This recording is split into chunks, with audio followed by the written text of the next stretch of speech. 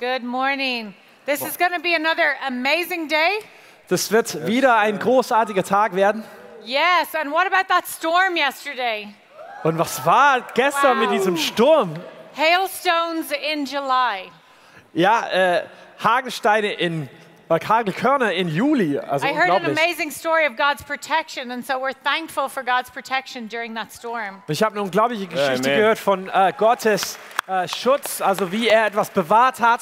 Also wir sind sehr dankbar für ihn hier. Today is called Refuge, Das Thema des heutigen Tages lautet Zuflucht. and we're going to take a bit of a journey looking at what it means to live in refuge. Und wir wollen uns heute wieder mal auf eine Reise begeben und uns anschauen, was es bedeutet, an einem Zufluchtsort zu leben und zu wohnen. And in Houston, where we live, we work with people who are looking for physical refuge every day. Und dort, wo wir in Houston leben und arbeiten, arbeiten wir jeden Tag mit Menschen zusammen, die nach einem richtigen, echten Zufluchtsort suchen. So we work with people coming out of prison and homeless people. Das heißt, wir arbeiten mit Menschen zusammen, die aus dem Gefängnis rausgekommen sind und die obdachlos sind. And they're looking to find a refuge physically. Und die suchen nach einem physischen Zufluchtsort. And they have taught me so much about finding refuge in the Father. Und ich habe von denen so viel gelernt darüber, was es heißt,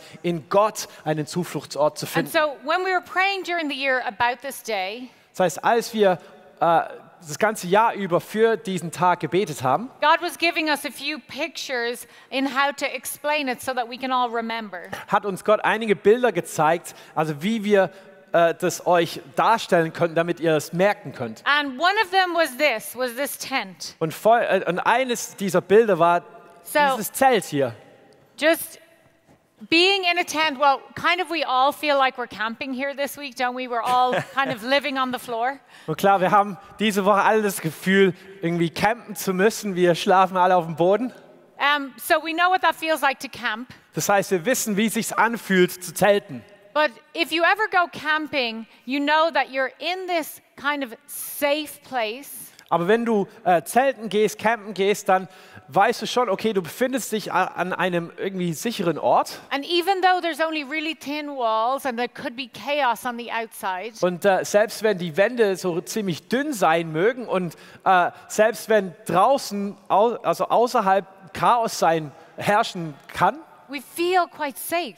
fühlen wir uns trotzdem recht sicher. And it has this cozy feel even though we're out in the elements surrounded. Und es fühlt sich irgendwie gemütlich an, selbst wenn wir draußen im Urwald sind. And there's kind of like the little, the flashlights make it, you think it's warm, but it's not. Und jeder hat so seine Taschenlampe und es fühlt sich irgendwie warm und gemütlich an. Yeah. Aber es ist doch nicht so sicher, wie es sich vielleicht I'll just anfühlt. stay in here while you're talking. Okay, ich bleibe einfach mal hier drin. So cozy. Hey, I gotta start today. Before we get back to the tent, Debs, I gotta start today the way we always do. Okay, also bevor wir zum Zelt zurückkommen, muss ich den heutigen Tag so beginnen, wie wir es immer beginnen. Romans 8, Römer 8 natürlich. hands up. Hände hoch. Hey, at this stage, if I were you, I'd just put your hands up, even if you haven't read it. Also Okay? 'Cause wir sind jetzt so weit, also selbst wenn du es noch nicht gelesen hast, würde ich jetzt die Hand hochstrecken, denn sonst könnte es gefährlich the werden. juice is gonna start getting angry. Sonst wird der Juicer richtig zornig. Hey, we saw yesterday that we're a son and we're a brother in a family. Gestern haben wir uns angeschaut, dass wir Söhne sind, wir sind Brüder und wir sind Teil einer Familie. And so when I was thinking about it this morning, I was reminded that Jesus said that we have to be like little children. Und heute Morgen wurde ich daran erinnert, dass Jesus gesagt hat, dass wir so wie die kleinen Kinder werden sollen. Remember that Jesus said, "Hey, if you want to come to me, if you want to be part of my family, you have to come like a child." Weißt du es noch? Jesus hat gesagt, wenn du Teil meiner Familie werden möchtest, dann musst du wie ein kleines Kind kommen. Which means that part of being a son and a daughter means you got to be like a kid.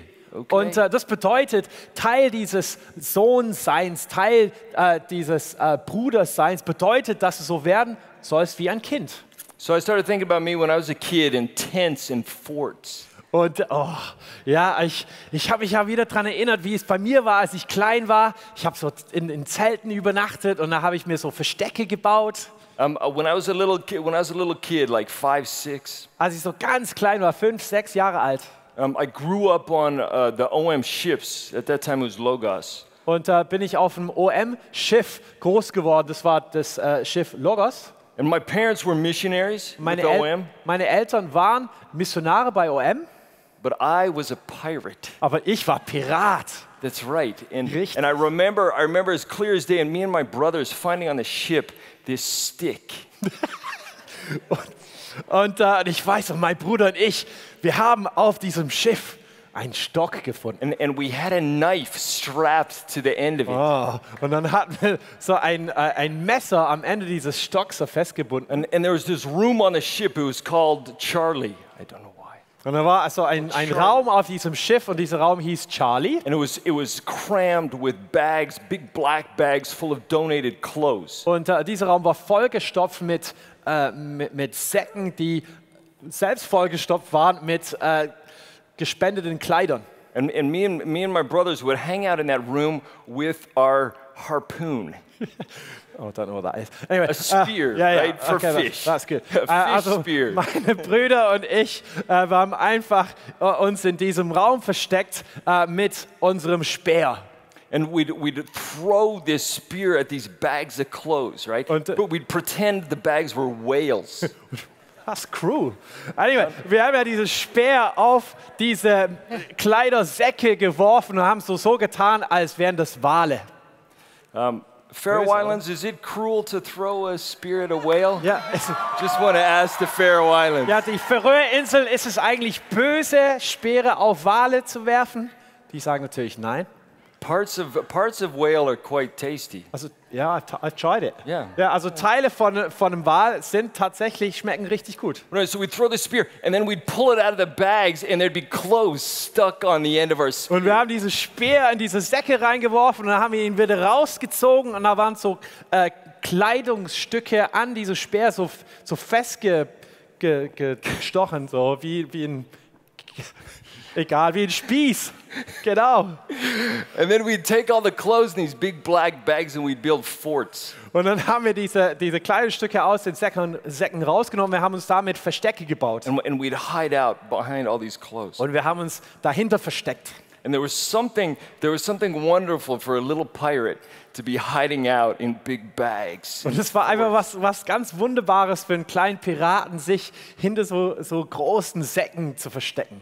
And even though that was a few years ago, I'll never forget that feeling of being a kid in a safe place. Und obwohl das schon ein paar Jahre her ist, werde ich es nie vergessen, wie sich das angefühlt hat, so als Kind an einem sicheren Ort zu sein. A kid, safe place, and wonderful imagination and wonderful dreams. Und ein Kind an einem sicheren Ort mit ganz viel Fantasie und großen Träumen. And so when I think of our Father as a refuge and as a safe place, und wenn ich daran denke, dass unser Vater ein Zufluchtsort ist, unser Vater ein sicherer Ort ist, as a hiding place, als Versteck, I think of, like Debs is saying, like a tent like that where it's just you and your dad. dann stelle ich mir das so vor, als wäre das wie in so einem Zelt und das sind einfach wir und unser Papa. And there's a sense of safety but excitement. Und es fühlt sich irgendwie sicher an und trotzdem aufregend. There's a sense of peace and rest and yet adventure as well. Du hast auf der einen Seite irgendwie diese Ruhe und diesen Frieden und auf der anderen Seite dieses Abenteuer. David put it like this in Psalm 62. Und David hat es folgendermaßen ausgedrückt im Psalm 62. These are some verses you've either already read or you're going to read. Und vielleicht hast du diese Verse schon durchgelesen oder du wirst es noch tun. And let me read a few of them to you. Is that all right? Ich will euch jetzt einfach ein paar Verse vorlesen. Ist es okay? Yeah. Okay. I got one, yeah. Maybe a clap. Einer ist einverstanden. Yes. Okay. My Swedish friend. Mein That's right. schwedischer Freund da hinten. Okay. It says this. This is interesting in Psalm 62. David starts talking to himself. Ist interessant, bei Psalm 62 fängt David an, Selbstgespräche So zu he's führen. actually telling himself these things, right? Er That's what he says. erklärt sich selber folgende Dinge. And that's an important thing. I'd encourage you to start doing that. Und das ist wichtig. Ich würde euch tatsächlich empfehlen, das genauso zu tun. Start telling yourself stuff. Fang an, dir selber Sachen zu erzählen. Because sometimes it's up here, but it needs to get down to your soul. Denn manchmal befindet es sich hier oben, aber es muss hier runterrutschen in deine Seele hinein. And you'll see that's what David does. He starts saying to his soul, he says, hey, soul, find rest in God alone. Und der macht es genauso und er sagt, meine Seele, suche Zuflucht in Gott allein. Listen to that. He says, find rest, O my soul, in God alone. Meine Seele, suche Ruhe allein in Gott. And hey, when you think about this tent, I want you to think about those words. Und wenn du an dieses Zelt denkst, dann merk dir diese Worte. God alone. Gott allein. God alone. Only God. Nur Gott. And I'd encourage you today, I did it last week as well, write that on your arm. God alone. Und ich will dich dazu ermutigen, schreib dir das vielleicht auf den Arm. Gott allein. There are some things that you are only going to find in God. Only your dad can give you things. Es gibt manche Dinge, die kannst du nur in Gott finden. Nur dein Papa kann dir diese Dinge geben. There are some things you need. There's things you need in your life, in your soul, that only God in that tent can give you. Es gibt Dinge im Leben, die du für dein Leben brauchst, die du für deine Seele brauchst. Die kann dir nur Gott schenken in diesem Zelt. And David goes on to say, he says, find rest in God alone. Und David, der erzählt weiter, sagt, suche Ruhe in Gott allein. He goes on to say, God alone is my rock and my salvation and my hiding place. Er sagt, Gott allein ist mein Fels, mein Heil, mein Zufluchtsort. God alone, those things can only be found when you're with God. Gott allein, diese Dinge wirst du erst dann finden, wenn du mit Gott zusammen bist. But this is my favorite one. Aber das ist meine Lieblingsstelle. David said, my salvation and my honor depend on God. Da heißt es, David sagt, meine Ehre und mein Heil sind absolut komplett von Gott abhängig. Some people spend their whole lives looking for honor, for self-worth. Manche Leute, die suchen ihr ganzes Leben nach ihrem Selbstwert. For honor, for value. Die suchen nach Selbstwert und nach Ehre. And David is saying, in that tent, God alone can give you that. Und David sagt, in diesem Zelt, Gott allein kann dir das schenken. So David ends by saying this. He says, go into that tent and pour out your hearts to him. Und David schließt mit diesem Gedanken, begib dich in dieses Zelt hinein und schütte dein Herz aus vor Gott. So that's what we're looking at today. Und das schauen wir uns heute an. We're looking at God being a refuge. Wir schauen uns das an, dass Gott unser Zufluchtsort ist. He's our tent. Er ist unser Zelt. And when we go to him, we can pour out our hearts to him. Und wenn wir zu ihm gehen in dieses Zelt, dann können wir ihm unser Herz ausschütten. In that safe place where you can let all your guards down, you can be who you are. An diesem sicheren Ort, wo du einfach alles fallen lassen kannst. Du kannst der sein, der du bist. And as you pour out your heart to him, und wenn du ihm dein Herz ausschüttest, in return, he gives you hope, he gives you a safe place, he gives you honor. Dann schenkt er dir Hoffnung, der schenkt dir einen sicheren Ort, er schenkt dir diesen Wert, diese Ehre. He is our refuge and our hiding place. Er ist unser Zufluchtsort, unser sicherer Ort, unser Versteck. God alone. Gott allein. God alone? Gott allein? Yeah. The thing is just, sitting in here, Aber es ist so, wenn ich hier in diesem Zelt sitze, there could be so much chaos going on behind me mag es vielleicht sein, dass um mich herum so viel Chaos passiert and all around me. und um mich herum.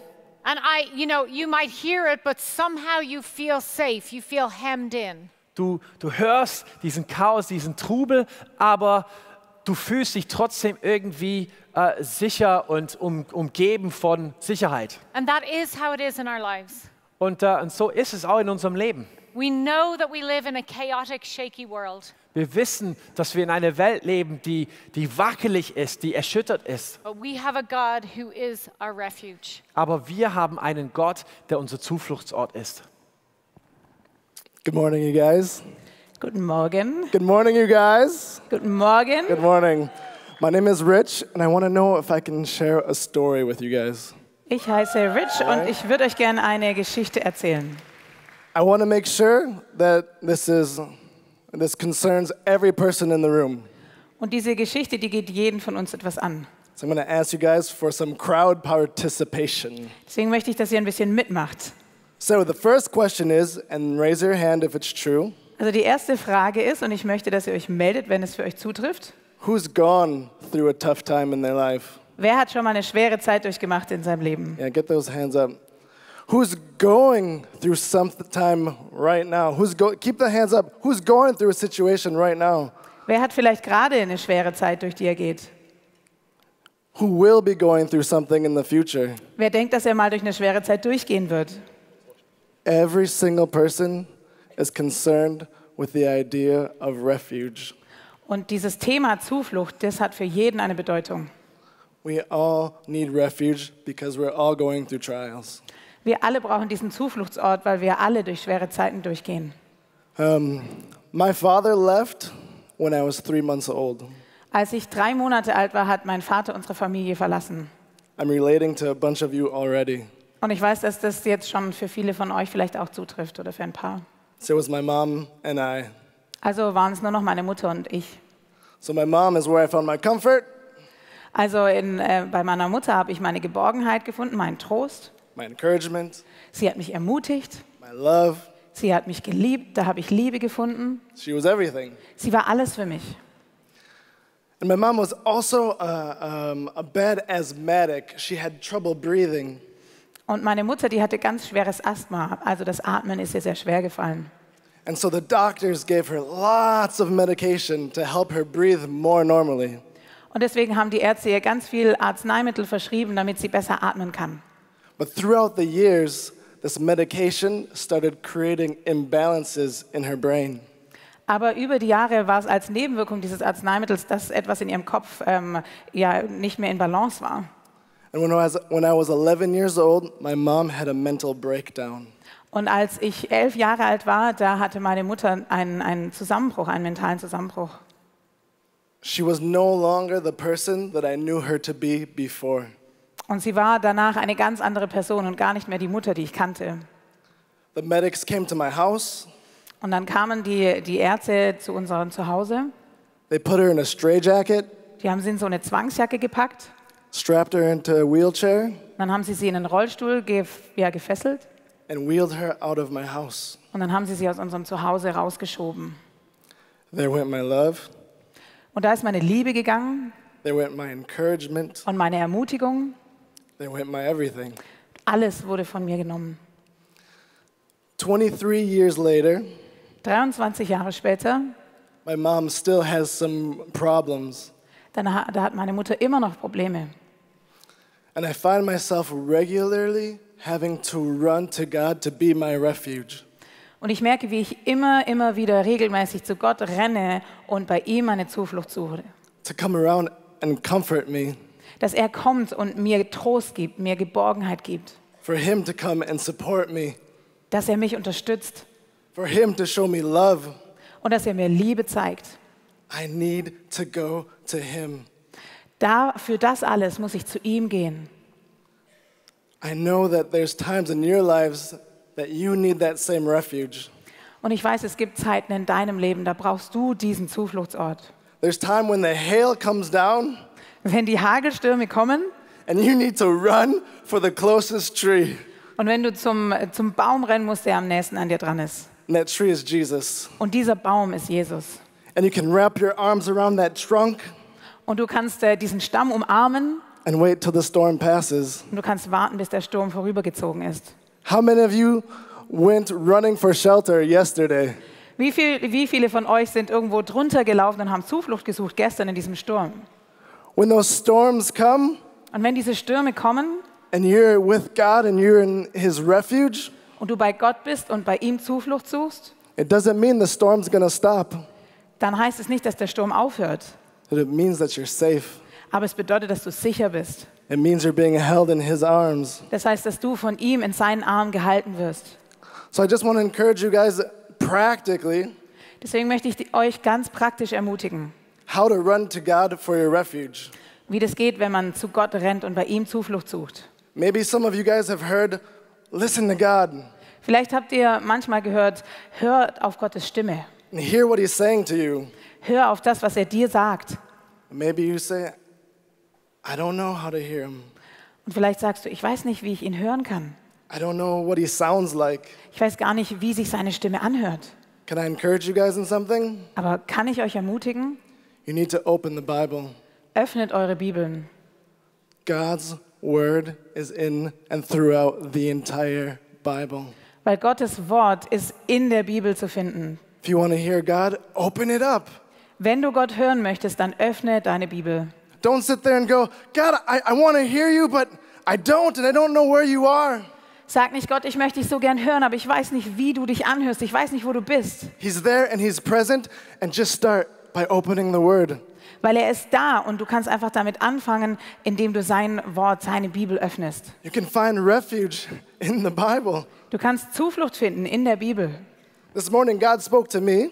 Heute Morgen hat Gott zu mir gesprochen. I've been thinking about my mom a lot lately. Ich habe in letzter Zeit wieder viel über meine Mutter nachgedacht. I prayed with some people this week and just really gave it over to God again, just the whole situation with my mom. Und ich habe auch über die Woche hier mit Menschen gebetet und Gott diese ganze Situation mit meiner Mutter nochmal hingegeben. And this morning when I was getting ready to share, it was heavy on my heart again. Und heute Morgen, als ich mich darauf vorbereitet habe, euch hier etwas zu erzählen, da lag es mir wieder auf dem Herzen. And if you don't know where to start in the Bible, try Psalms. Und wenn du jetzt nicht weißt, wo du anfangen sollst, in der Bibel zu lesen, dann fang doch mal mit dem Psalmen an. Because David was real. Weil David, den gab es wirklich. And he was sharing the gut stuff that was in here. He shares it and he spills it out in the pages of Psalms. Und in den Psalmen, da können wir seine tiefsten und innersten Gefühle lesen, die er uns einfach mitteilt und freiwillig mitteilt. And I want you guys to pay attention because in the beginning, you see his feelings. The enemies are around me. Und wenn ihr diesen Psalm oder diese Psalmen aufmerksam lest, dann seht ihr am Anfang seine Gefühle. Überall sind Feinde um mich rum. I'm in great distress, God. Und ich bin in großer Not, Herr. And later on in the chapter, Aber wenn man diese Psalmen weiterliest, you'll see him declaring truths about who God is. dann seht ihr, wie er die Wahrheiten proklamiert und ausspricht, die Gott ist. And you can see how David finds refuge. Und wir können sehen, wie David Zuflucht findet. So God spoke to me through David this morning, Also Gott hat durch David zu mir gesprochen heute Morgen. and I'm going to paraphrase Psalm 28.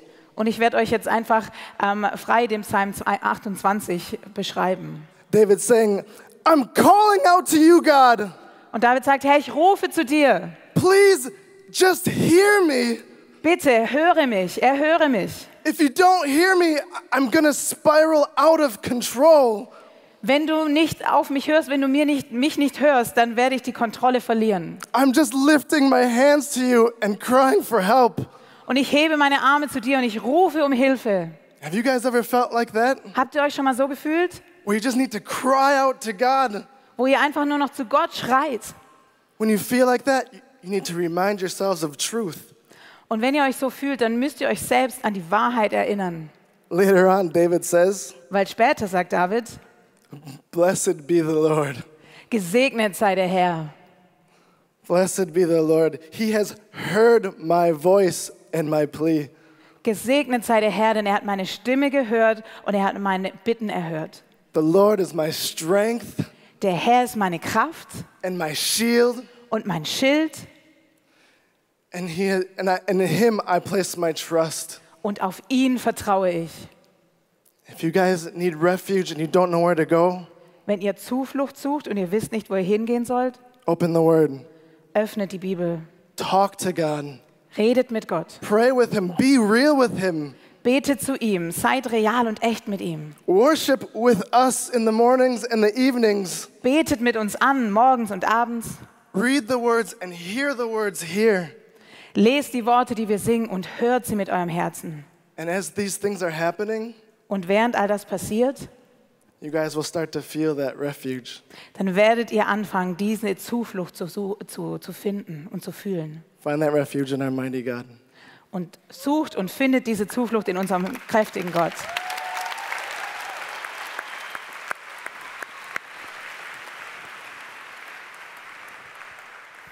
sometimes when we look at the world around us Manchmal, wenn wir uns die Welt um uns herum anschauen and we look at those difficult situations, und wir schauen uns diese schwierigen Situationen an, our response can be that we want to start kind of pulling back and shrinking in. ist unsere Reaktion manchmal, dass wir uns zurückziehen wollen und dass wir uns abschotten wollen von der Welt. And we start to build walls. Und wir fangen an, Mauern zu bauen. And we say, I have a really difficult situation in my family. Und wir sagen, ja, ich befinde mich gerade in einer sehr schwierigen Situation mit meiner Familie. And so I feel emotionally shaky. Also fühle ich mich gerade sehr wackelig emotional. Or I see what's going on in the world. Oder ich sehe, was gerade in der Welt passiert And it scares me. und es macht mir Angst. And I'm afraid. Und ich habe Angst. And I just want to stay back here in that refuge. Und ich will jetzt einfach hier bleiben in meinem Zufluchtsort. And we say, woo, that didn't hit my foot. We say, God is my refuge. Und wir sagen, Gott ist mein Zufluchtsort. Look, I'm not a very good builder. I could never do Lego. Ja, Lego war auch irgendwie nie was bei mir. We say that God is our refuge, and He is, and He should be always. Und wir sagen, dass Gott unsere Zuflucht ist und das sollte er auch sein, auch immer. But we just kind of hide and we say, well, I'm okay, at least I'm okay, and I'm going to hide back here. Aber wir verstehen das manchmal, als wäre das so ein Ort, wo wir uns zurückziehen und uns abschotten, weil wir uns so sicherer fühlen. And we can start to live in fear. Und wir leben dann aber aus der Angst heraus. And we say, as long as I'm okay, as long as I'm here behind this wall, Wir sagen, solange es mir gut geht, solange ich noch mich hinter dieser Mauer verstecken kann, and it all can go on around me. dann kann das um mich herum alles noch weiter passieren und mich trifft es nicht. And Romans 8, verse 15 Und in Römer 8, Vers 15 heißt es, says, for you did not receive a spirit that makes you a slave again to fear, but you received a spirit of sonship. da heißt es, deshalb verhaltet euch nicht wie ängstliche Sklaven, wir sind doch Kinder Gottes geworden. Guys, we are sons and daughters, as we learned yesterday. Leute, wir sind Söhne und Töchter, wie wir gestern gelernt haben. We have access to the power and the courage of God. Wir haben Zugang zur Kraft und zum Mut Gottes. Because we have this refuge in our Father, Und weil wir diesen Zufluchtsort in unserem Papa haben, we can have safety. können wir auch Sicherheit in But ihm finden. there's a difference between hiding Aber es gibt einen Unterschied zwischen dich zu verstecken and resting. und zu ruhen, in ihm zu ruhen. We can rest in the refuge of our Father. Wir können an diesem Zufluchtsort bei Gott Ruhe finden, But we do not need to stay behind walls aber wir müssen uns nicht hinter Mauern aufhalten und verstecken and hide away with fear and say there's too much bad stuff going on. und voller Angst uns zu verstecken, zu sagen, es passiert zu viel Schlimmes. God can give us courage Denn Gott schenkt uns Mut, to hear from Him dass wir ihm zuhören können and to speak out His word and His goodness into situations. und dass das, was wir von ihm hören, dass wir das in diese schwierigen Situation hineinsprechen können. There's a difference between hiding and resting. Also es gibt einen Unterschied zwischen dich zu verstecken und bei Gott Ruhe zu suchen. If you can kind of think of it like we're always in a place of refuge, that tent is always around us. Du kannst vielleicht so sehen, dieses Zelt ist immer um uns herum. But we can move with our refuge out into a hurting and broken world. Aber unser Zelt ist mobil. Deswegen überall, wo wir hingehen, nehmen wir unser Zelt mit und wir nehmen das mit in diese gebrochene Welt hinein. We don't build walls. Wir bauen keine Mauern. Speaking of walls, Ed, Ja, was Mauern betrifft, what time is it, Ed? wie spät ist es, Tabs? I don't know. What time do you think it is? Ich weiß nicht, was guys? denkt ihr, wie spät es gerade ist? Is it game time?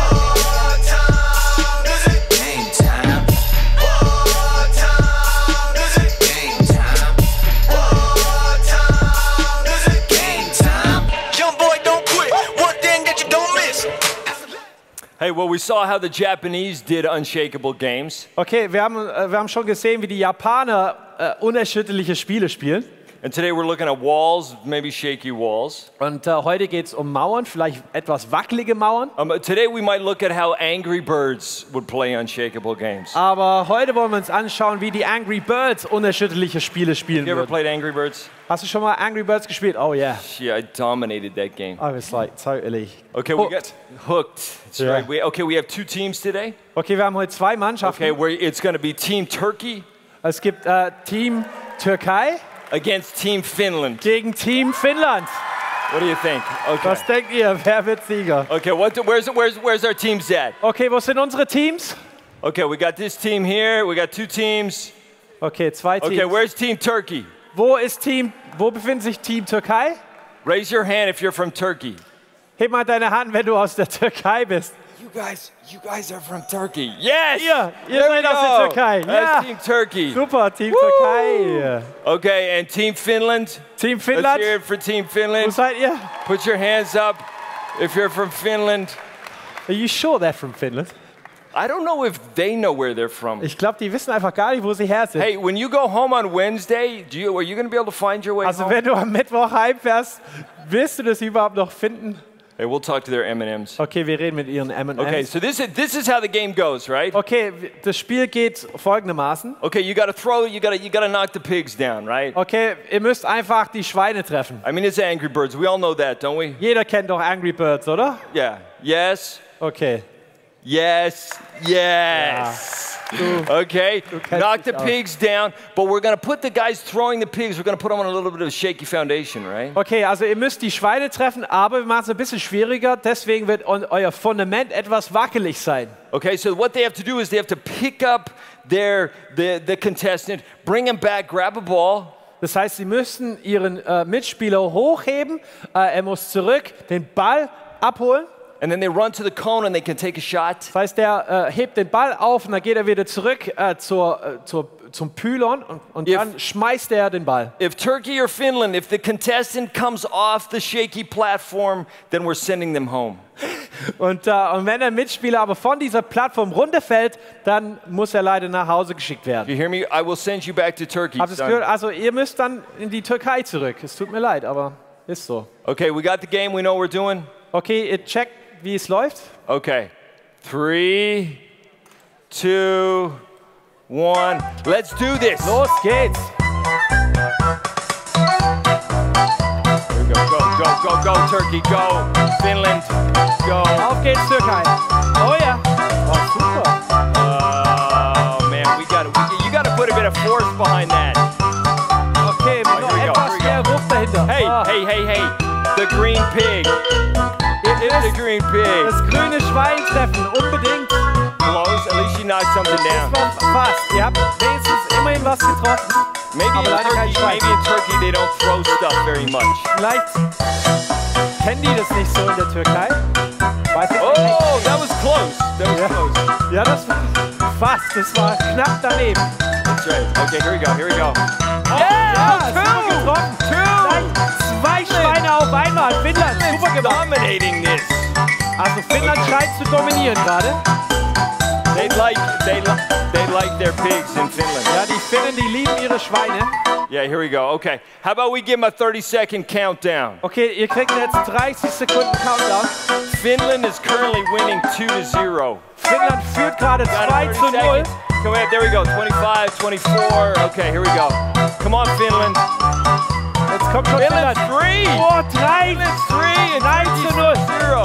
Türkei hat noch 0 Punkte.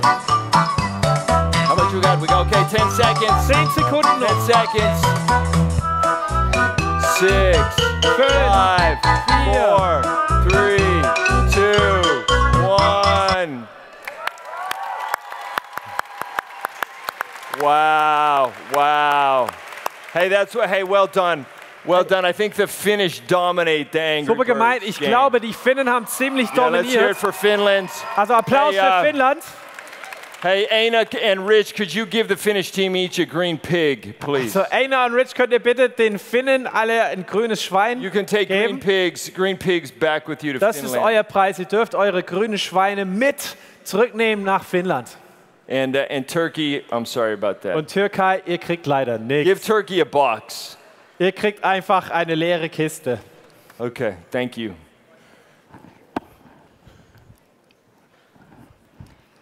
Guys, we're moving now from the tent. We're going to get outside of our tent and light a fire. Okay, also wir gehen jetzt aus unserem Zelt raus und wollen ein Feuer machen. Let me see if I can get this fire lit Jetzt here. schauen wir mal, ob ich es schaffe, Think dieses we- Feuer zum Brennen zu It's going to bringen. start smoking. Okay, es wird jetzt hoffentlich langsam there you go. anfangen zu qualmen. Just like that, see? Wow, auf einmal. So we're going to have some, oh, layup. Vorsicht. We were worried about that happening. Ja, wir hatten etwas Angst davor, dass das passieren könnte. We're going to have some marshmallows because, you know, Okay. we're at the campfire. Wir wollen jetzt ein paar Marshmallows grillen. Would you like one, Andy? Not mine. Hey, would you like marshmallows? Wer von euch will ein Marshmallow? Okay, we're going to get some marshmallows to you. Hold on, they're coming. Okay, wir kommen jetzt rum mit Marshmallows. Also schaut mal nach den Marshmallows. Marshmallows are going to start going down your line. Ja, also wir geben jetzt die Marshmallows rum. Hey, Ed, there's one for you here. Oh, really? Oh, that's mine. Oh, great.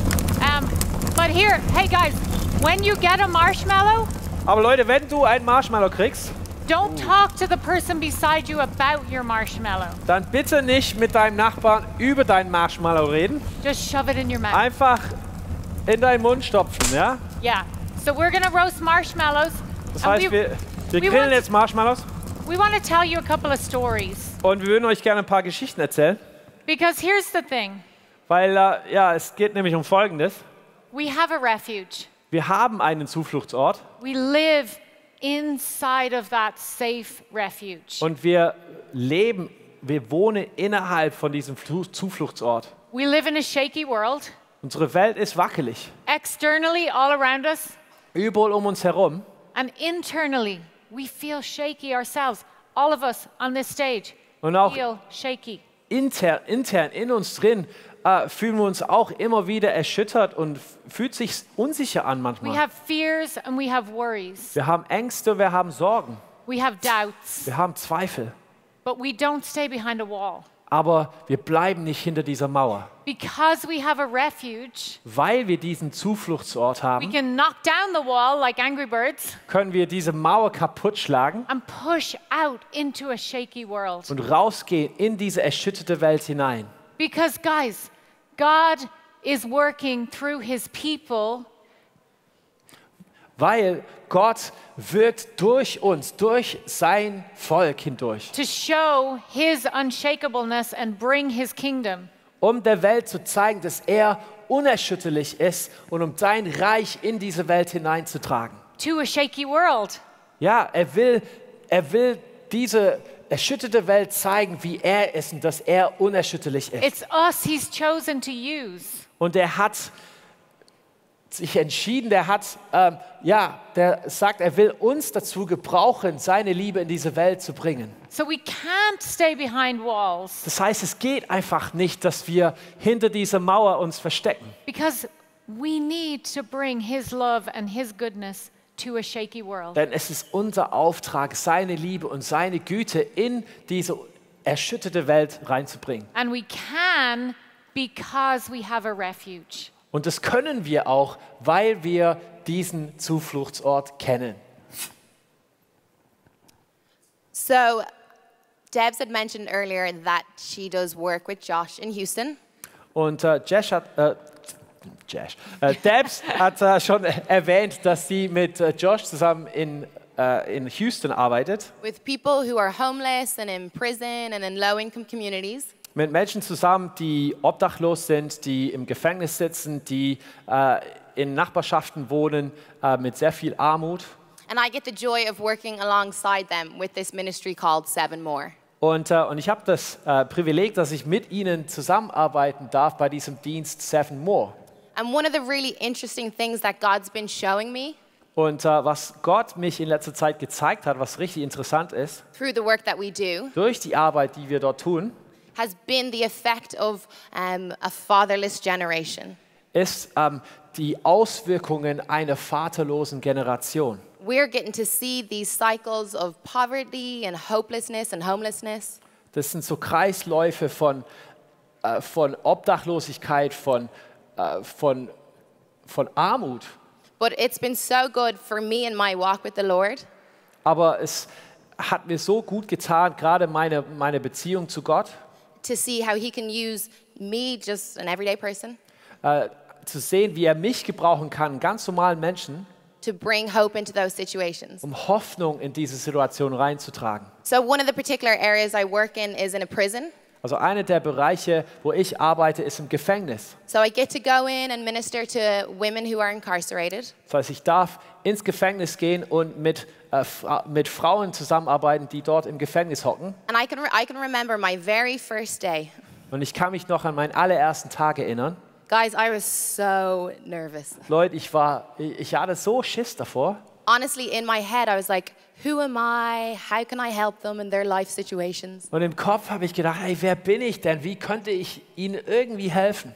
We had women as young as 17 and as old as 70. Und da waren Frauen dabei von 17 bis 70. But they were coming in because of prostitution and drugs and different things. Aber die saßen im Gefängnis aufgrund von Prostitution, Drogen, ganz unterschiedliche Sachen. And I can remember God telling me, hey, Leah, do you know me? Und ich kann mich daran erinnern, dass Gott mich gefragt hat, hey Lea, kennst du mich überhaupt? And I was like, yeah, I do. You're my dad. Und ich so, ja, schon, du bist mein Papa. And him literally saying, tell them about that.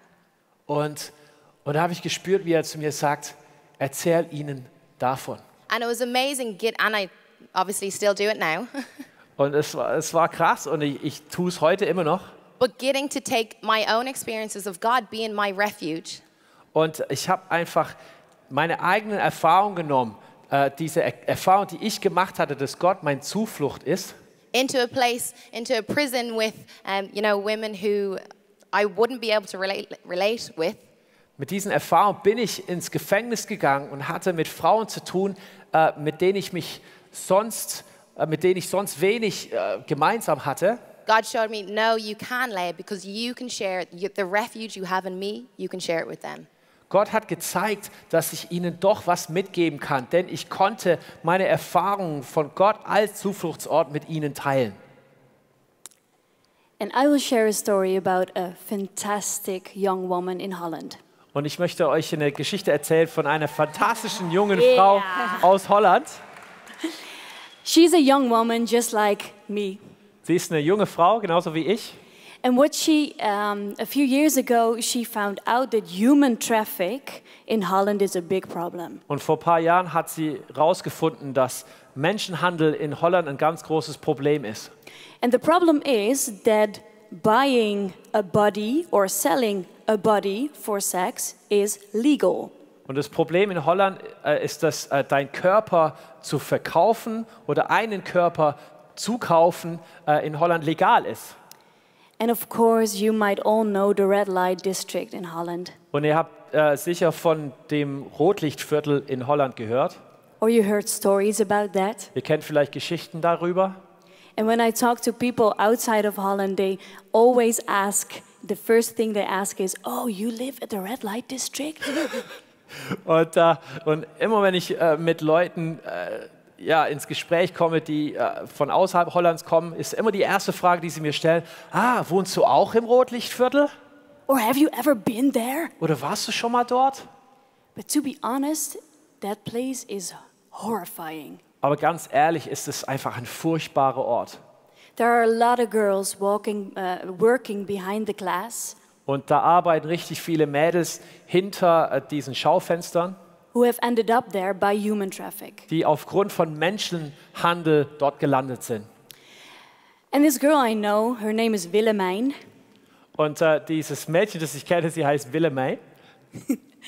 And a few years ago, she found out that this amount of girls working there had no idea that they ended up there. Und vor ein paar Jahren hat sie eben von diesen Mädchen erfahren und hat gar nicht vorher gewusst, dass sie aufgrund von Menschenhandel dort gelandet waren. So she wanted to do something for them. Also wollte sie etwas für sie tun. So she goes to the red light district very often, Also geht sie sehr oft ins Rotlichtmilieu, talks with the girls, spricht mit den Mädels and she really wants to see these girls. und sie hat wirklich Lust drauf, diese Mädchen zu sehen. So she made her own foundation together with some other people. Also hat sie zusammen mit ein paar anderen Leuten eine Organisation gegründet. And the main point of their foundation is that they want the politics to re-talk about this subject. Und ihr Hauptziel als Organisation ist, dass sie wollen, dass die Politik sich wieder mit diesem Thema auseinandersetzt. Because they believe that it's never a good idea to let people sell their body. Weil sie glauben, dass es einfach niemals eine gute Idee ist, zuzulassen, dass Menschen ihren Körper verkaufen können. So she works a lot for this good cause. Deswegen arbeitet sie so richtig hart für diesen guten Zweck. And she told me that the reason that she does this Und sie hat mir erzählt, der Grund, weshalb sie diese Arbeit macht, is that she find her refuge in Jesus, ist, weil sie ihren Zufluchtsort in Jesus gefunden hat and she fights for this justice. und sie will deswegen für Gerechtigkeit kämpfen. Amazing. So good. I love, yeah. So gut, richtig gut. I love hearing stories of people who know their identity in the Father. Ich liebe es, Geschichten zu hören von Menschen, die ihre Identität im Vater kennen.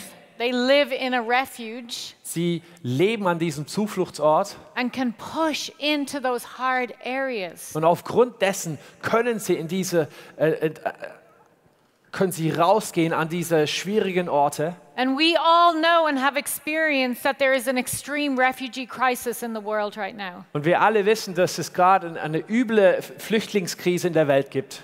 And of course, politically, it's extremely complicated. Und natürlich ist es politisch sehr kompliziert. But as Christians, our response is to love people. Aber als Christen ist unsere Reaktion, dass wir diese Menschen lieben wollen. And this year I had the privilege to visit Greece. Und dieses Jahr hatte ich das große Privileg, Griechenland besuchen zu können.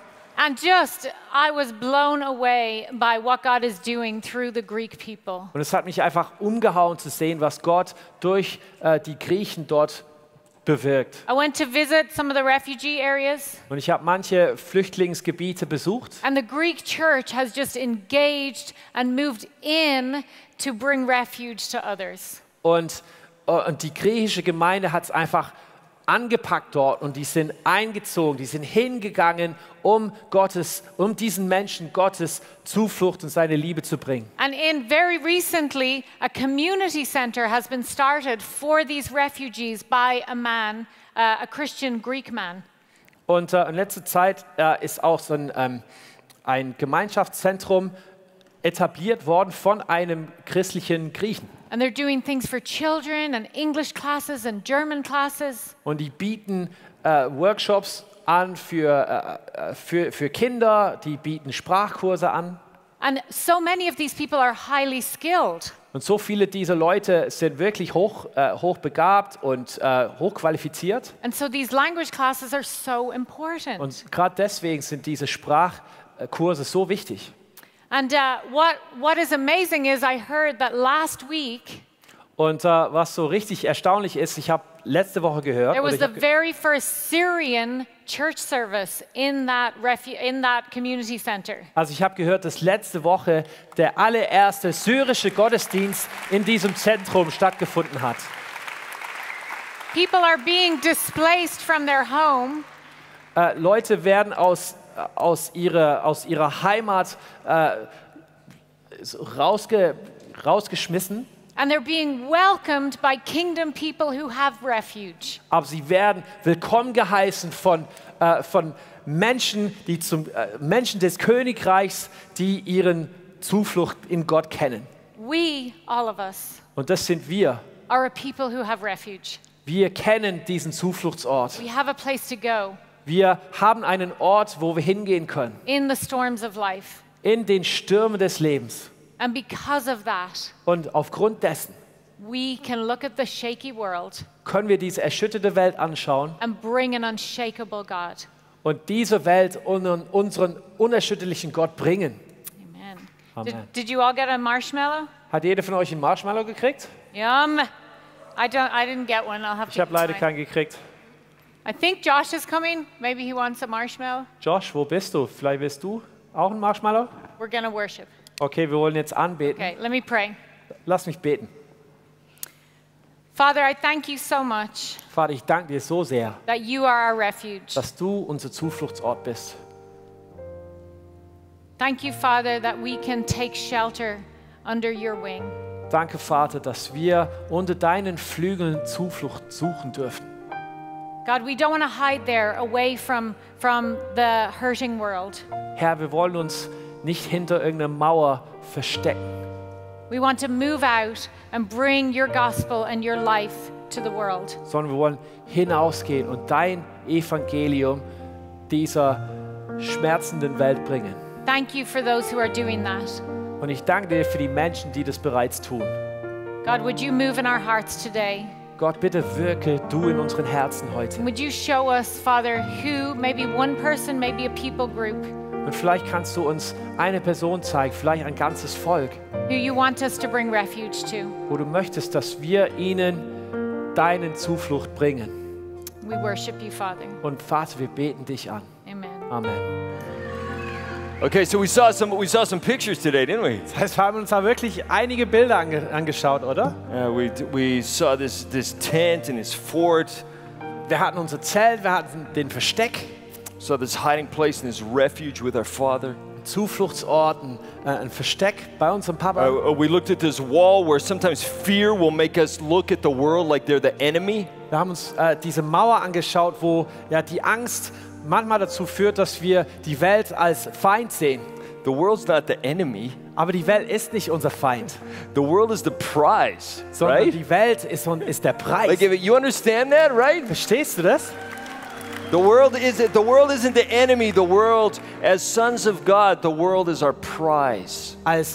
Als Kinder Gottes ist die Welt unser Preis. And the world is so valuable to our dad. Und die Welt ist unserem Papa so wertvoll, so kostbar. He cares about us and people more than anything. Und wir sind ihm so viel wert, so viel mehr wert als alles andere. But the enemy will make us build walls and look at people like they're against us. Aber der Feind bringt uns dazu, dass wir Mauern bauen und dass wir Menschen sehen, als wären die gegen uns. Jesus came to save the people that were against him. Aber Jesus kam, um gerade die Menschen zu retten, die gegen ihn waren. We don't have any enemies here. Hier sind keine Feinde. You hear that? Hörst du das? We don't have any enemies here.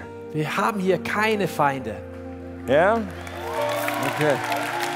Well, we've got that sorted out, don't we? Right? So, das haben wir jetzt besprochen, das ist geklärt. Okay, here's my question to end with, right? To end our session today. Aber ich möchte diese Session mit einer Frage beenden. How do we move from being in a tent to move out to being by the campfire? Wie schaffen wir das, aus unserem Zelt so auszusteigen, um uns um dieses Lagerfeuer herumzusetzen?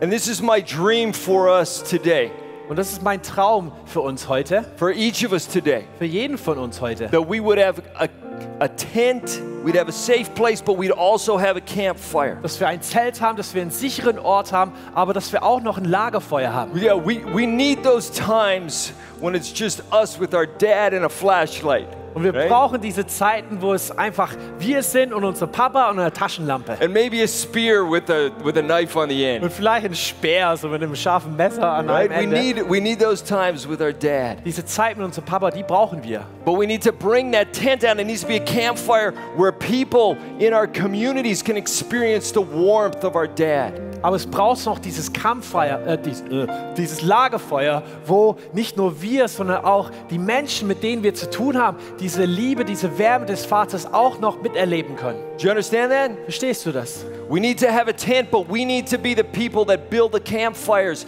and invite people to meet our Father. Wir brauchen das Zelt, aber wir müssen genauso die Menschen sein, die ein Lagerfeuer machen und dann andere einladen, dass die sich zu uns setzen, um die Liebe des Vaters zu erleben.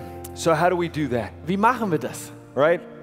And I don't have the answer for you. Und ich kann dir das leider nicht sagen. Because it's different for each of us. Denn es sieht bei jedem von uns ein bisschen anders aus. It's different. You spend time with your dad and he's going to give you a different plan. Aber verbring du Zeit mit deinem Papa und er wird dir den Plan zeigen. I can't tell you what your plan is. Ich kann dir den Plan nicht sagen. Okay, I don't know where you're going home to. I don't know if you're going home to Turkey. Ich weiß nicht, wo du hingehst. Ich weiß nicht, ob du in die Türkei zurückgehst. But if you're going home to Turkey, you need a different plan than what I have. Aber wenn du in die Türkei nach Hause gehst, dann brauchst du einen anderen Plan als den ich brauche. And the only way you can get that plan is if you get in the tent with your dad and spend some time with him. Aber du wirst erst dann diesen Plan empfangen, wenn du dich in dein Zelt begibst und Zeit mit deinem Papa verbringst. Okay, so let me end by saying this, right? Okay, ich möchte mit Folgendem abschließen. We go in the tent with our dad. Wir hocken uns in unser Zelt mit unserem Papa zusammen And we bring stuff on our back, right? und wir haben ja ein paar Sachen dabei im Rucksack. You know, we're carrying some of the junk that's been weighing us down. Und wir tragen natürlich ziemlich viel Schrott mit uns rum und das belastet uns. Maybe it's our fears. Vielleicht sind es unsere Ängste. Maybe it's things that people have done against us. Vielleicht sind das Dinge, die die Menschen gegen uns And getan haben. our bags can be quite heavy, right? Leute haben uns Sachen angetan und der Rucksack fühlt sich schwer an. But we go into the tent and we spend time with our dad and we lay down that bag with him. Aber wir gehen dann ins Zelt, wir verbringen Zeit mit unserem Papa und wir legen ihm diesen Rucksack hin. And like David in Psalm 62, he said, pour out your heart to him. Und genauso wie David in dem 62. Psalm gesagt hat, hey, ich schütte ihm mein Herz aus. And as you pour out your heart to him, your dad starts filling your bag with other stuff, right? Und während du ihm dein Herz ausschüttest, fängt dein Papa an, deinen Rucksack mit anderem Zeug zu füllen. He takes everything you pour out to him, he takes that and he gives you salvation and honor and hope and rest. Und die ganze Zeit, wo du ihm dein Herz ausschüttest, schenkt er dir Sachen zurück. Er schenkt dir Ruhe, er schenkt dir Ehre, er schenkt dir Wert, er schenkt dir Hoffnung und Heil. And then when you come out around the campfire and you come into your communities, you have stuff from your dad to give to this world. Das heißt, wenn du wieder aus deinem Zelt rausgehst und dein Lagerfeuer baust und die Leute um dich herum einlädst, sich zu dir zu setzen, dann hast du so viele krasse Sachen in deinem Rucksack, die du mit diesen Menschen teilen kannst. So you come out of the tent with a bag of pearls. Das heißt, du kommst aus dem Zelt raus und hast auf einmal eine Tüte voller Right? Perlen Ladies, you know what I'm talking im about. Gepäck. Hey Mädels, ihr wisst, wovon ich rede. Thanks. Guys, maybe you come out of the tent with a beard. Hey Jungs, vielleicht kommst du aus deinem Zelt raus und hast auf einmal einen Bart im Gepäck. That'd be very funny. If my son goes into that tent, comes out with a beard, I'm going to get a little freaked out. Also das wäre schon witzig. Also wenn mein Sohn aus seinem Zelt rauskäme und dann auf einmal einen Bart im Gepäck, das wird mich schon... Or maybe you come out of the tent with an anchor tattoo. Oder vielleicht kommst du aus dem Zelt raus und hast auf einmal ein Anker-Tattoo dabei. But what I'm saying is, when you go to spend time with your father, he's going to fill you. Aber was ich damit sagen will, hey, wenn du Zeit mit deinem Vater verbringst, er wird dich füllen. And as you come out of time with him, you're going to bring your dad into the world. Und wenn du rausgehst, wenn du hinausgehst, dann bringst du auch deinen Papa in diese Welt hinein. And then it's not going to be about you, but it's about the community that you're in, meeting your father. Und dann geht es nicht mehr so sehr um dich allein, sondern es geht darum, dass die Menschen, mit denen du zu tun hast, dass sie auf einmal deinen Papa kennenlernen. So we have a refuge with our dad. Wir haben einen Zufluchtsort in unserem Papa. And then we can go into the world and be a refuge. Und aufgrund dessen können wir in die Welt hinausgehen und anderen Menschen und der Welt einen Zufluchtsort bieten. Because this world is our prize. Denn diese Welt ist unser Preis. Amen. Amen. Amen. Okay, stand with me and let's pray. Wollen wir alle aufstehen und zusammen beten? Father, we thank you that you're just so good to us. Vater, wir danken dir, dass du uns einfach so gut bist. Thank you that you make a tent and you go camping with us. Herr, ich danke dir, dass du ein Zelt aufrichtest und dass du mit uns zelten gehst. Thank you that you want time with us. Herr, ich danke dir, dass du so gerne Zeit mit uns verbringst. Thank you that you're a God of dreams and excitement and adventure and hope. Herr, du bist ein Gott so voller Abenteuer, so voller Träume, so voller Hoffnung. And thank you that you're an intimate God who loves us Und unconditionally. ich danke dir, dass du ein Gott bist, der uns so bedingungslos liebt, mit so viel Innigkeit und Intimität. Father, would you use us in this world? Herr Gott, bitte gebrauch du uns in dieser Welt. Could we represent you to our families? Herr, wir wollen dich vertreten vor unseren Familien. Can we bring you to our communities? Herr, our können wir dich unseren Schulen bringen, unsere Welt bringen, unsere Stadt bringen. We love you, Dad. Wir lieben dich, Papa. And we ask you this as well. Und wir bitten dich um Folgendes. Would you give us a love for your world? Bitte schenk du uns eine Liebe für diese Welt, für deine Welt. Would you give us a love for your people? Schenk du uns eine Liebe für deine Kinder, für deine Welt, für deine Menschen. In Jesus' name, In Jesu Namen. amen. Amen. Amen.